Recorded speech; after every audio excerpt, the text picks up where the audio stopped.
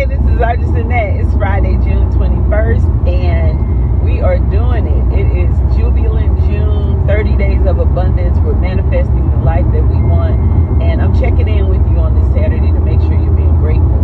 Have you looked back and reflected on what has transpired? Yes, you got a blessing every day just for waking up, but I promise you, if you have set your intention, if you've been intentional about your speaking, your thinking, your actions, your envisioning, if you have been envisioning something, you are moving closer to it. And if you can't see that, that's a problem with your manifestation, because you got to be grateful.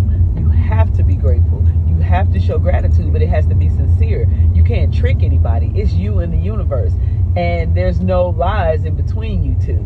If there are, those are roadblocks, stumbling blocks, hindrances to you getting what you want.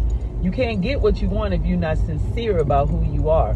You have to be sincere and intentional about how you feel, think, and what's going on and what you want. And I have been